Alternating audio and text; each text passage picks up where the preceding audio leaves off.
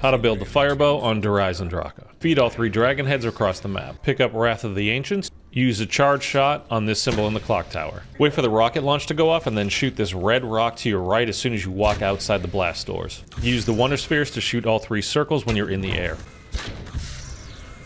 Get 10 kills while standing in each circle. You'll know a circle is completed when you see the souls flying up to that ball of fire in the sky. Go back to the clock tower, interact where you made the hole in the wall with the symbol, and then you need to find this symbol that just popped up there, and we're going to match that to one of the 3 fireplaces around the map. Find the fire circle that is still lit up, and now you have 3 shots to shoot your arrow into the fireplace that you found the symbol. Interact with the fireplace to pick up a rock. Go back to the top of the map, interact with the ball of fire, and you're going to pick up the reforged arrow. Place the reforged arrow in this box, get kills down in the undercroft, and then you've got your upgraded firebow.